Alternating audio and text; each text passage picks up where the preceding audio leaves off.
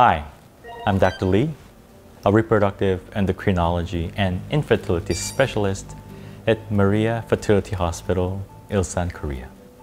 Starting with today's episode, I will in full scale introduce the procedures and trial methods for a successful pregnancy. The very first treatment attempt when visiting a fertility clinic is a natural pregnancy by inducing ovulation. Let's take a closer look at infertility treatment with Clomiphene, the most commonly used hyperstimulation inducer, through various questions. This drug is actually called Clomiphene citrate. When you first visit a fertility clinic or hospital, this is the first and mostly commonly used medicine. After undergoing several basic tests, if there's anyone here who remembers being treated by me, you are mostly likely sent back home prescribed with these medicines. Why would this medicine be prescribed when diagnosed with infertility? Among the causes of infertility, ovulation disorder occupy the greatest frequency. An ovulation disorder is when an egg that should normally be ovulated every month does not take place. This can happen for several different reasons, and it is a major cause of infertility. Clomiphene helps overcome ovulation disorder, the most common reason for infertility, by stimulating a regular ovulation.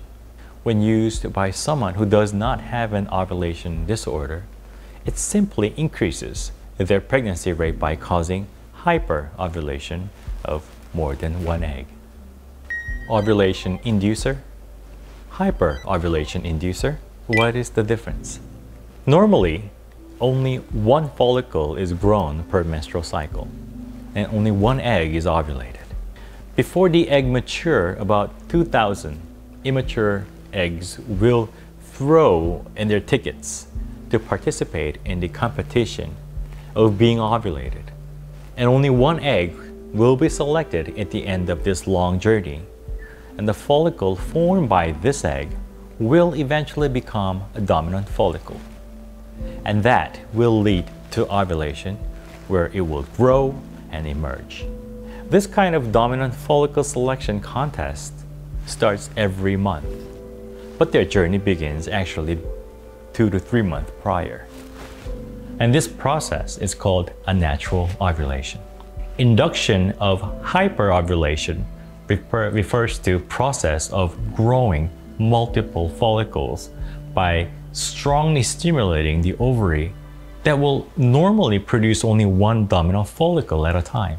And this is done by artificially administering a large amount of FSH, the follicle stimulating hormone, from the outside. But this does not force out the immature eggs that are not ready for ovulation.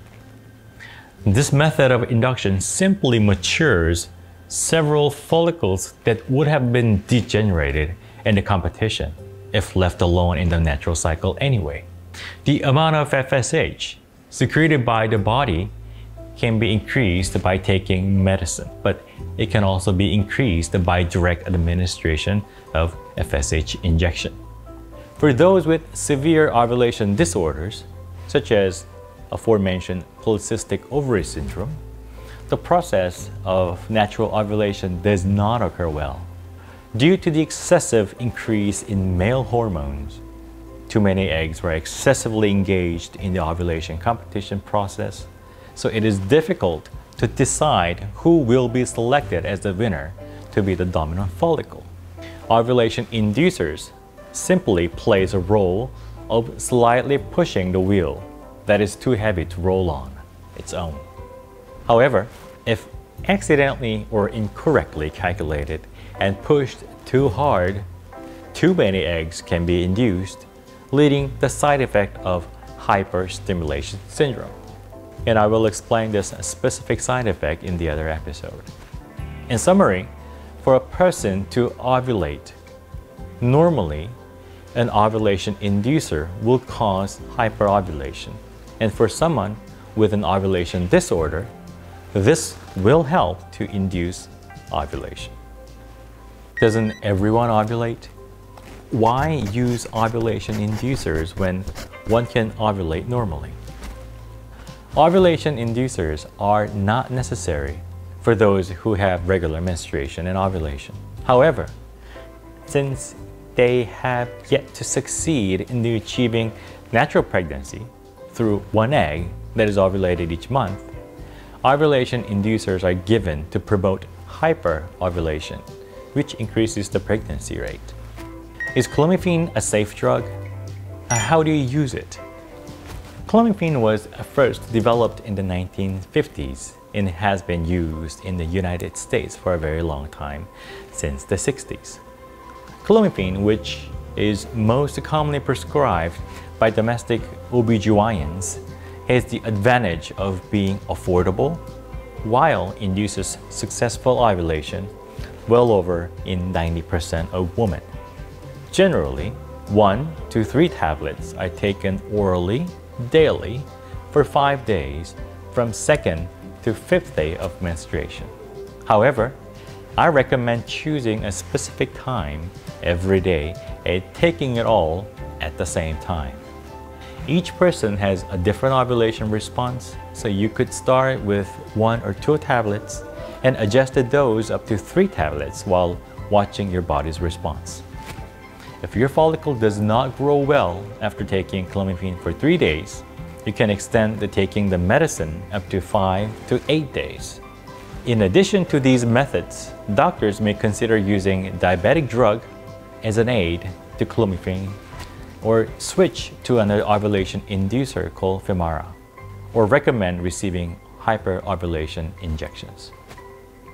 The United States FDA allows the use of these drugs for up to 6 cycles, and the International Board of OBGYN reports that it is safe for up to 12 cycles. There are often cases where Clomiphene thins out the internal lining of the endometrium or decreases the fluid within the cervical mucus. In these cases, switching out Clomiphene with Femara instead is recommended.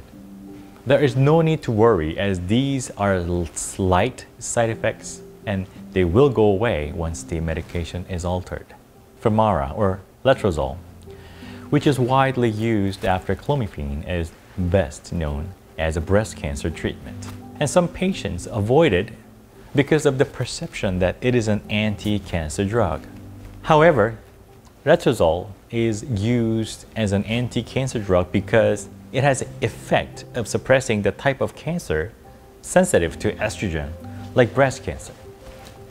And it is completely different kind of an anti-cancer drug that we see in dramas, which causes hair loss or vomiting.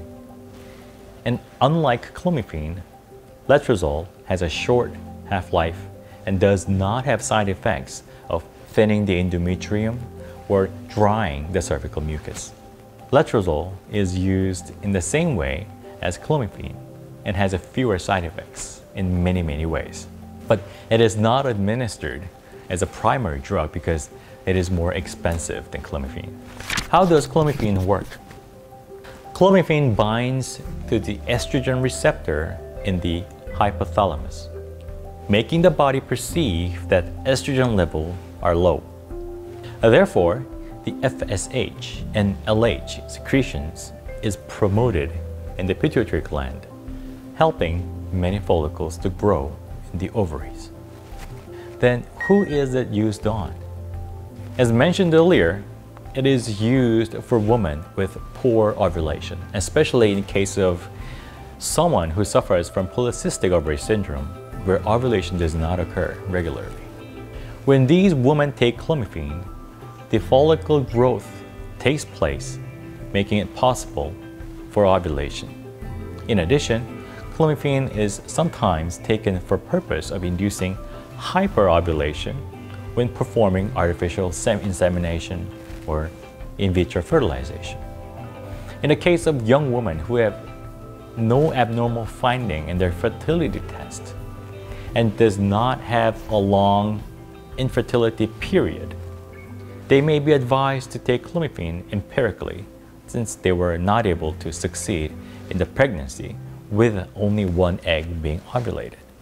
This method induces hyperovulation for a better attempt of a natural pregnancy. Are there any side effects of clomiphene? Side effects of clomiphene may include nausea, vomiting, hot flashes, headache, abdominal discomfort, and visual symptoms that appear to be shaking or blurry. But these side effects rarely occur, and multiple pregnancies occur in about 8% of those who use clomiphene. In addition, clomiphene has an anti-estrogen effect on the mucus of the endometrium and the cervix. And due to this effect, the endometrium, which is thickened by estrogen, may thin out and be accompanied by the side effect of a decreasing cervical mucus. However, due to the short half-life, the above anti-estrogen effects are rarely seen. If you do experience these side effects, you can try Femara in the next cycle. If I become pregnant after taking clomiphene, are there any risks of malformation due to the medications? No. There are no clinical reports or evidence that clomiphene causes birth defects. Does clomiphene cause miscarriages? Early studies showed that pregnancy after taking clomiphene had a higher miscarriage rate compared to a natural pregnancy, but recent studies and follow-up studies have revealed that there is no significant difference from the miscarriage rate of a natural pregnancy, so you don't need to worry about it. Does clomiphene make you more prone to cancer? According to two large-scale studies, such as studied by Whitmore in 1992, Rossing in 1994 in the New England Journal of Medicine, it was argued that women exposed to hyperovulation-inducing agents, such as clomiphene, has a significant increase of ovarian cancer. However, after these studies, an additional 8 case control studies found that the use of infertility drugs, even when they used for 12 months or longer, was not associated with the increase in the ovarian cancer.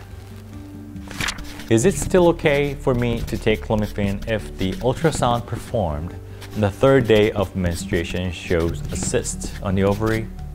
Cysts that are visible on the ovaries during the early stages of menstruation is usually called a functional cyst. It looks very similar to a follicle that actually ovulates, and most of it disappears on its own. Many doctors describe it as a benign cyst. And although we associate these cysts or lumps to be cancerous or life-threatening and detrimental to our health, these types of cysts has nothing to do with that, and it will most likely to disappear on its own. In the case that you have a functional cyst on the ovary and an ovulation-inducing agent is administered, they often grow together, or the cyst continues to grow while interfering with the growth of the actual follicles. So therefore, for cysts that is bigger than 3 to 4 centimeters in diameter, doctors may give you a hormone drug, such as contraceptives, and wait for it to disappear on its own. And in some cases, there are always exceptions, and these cysts are ignored and the procedures take place as planned. Is it normal to feel bloated and gassy after taking clomiphene?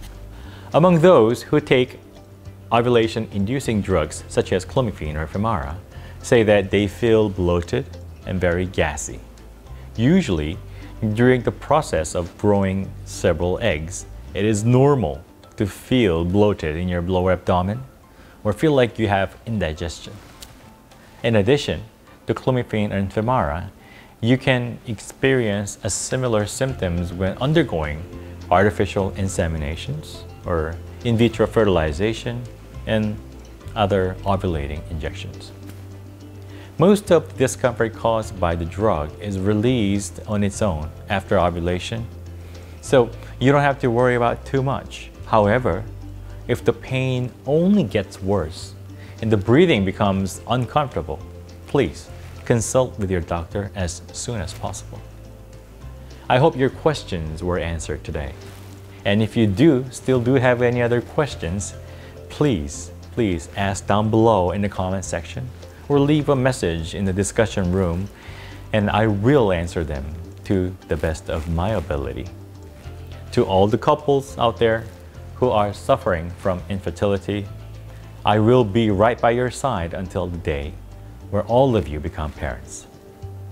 I'm Dr. Lee, your online fertility specialist, and I hope you're successful this month. Thank you.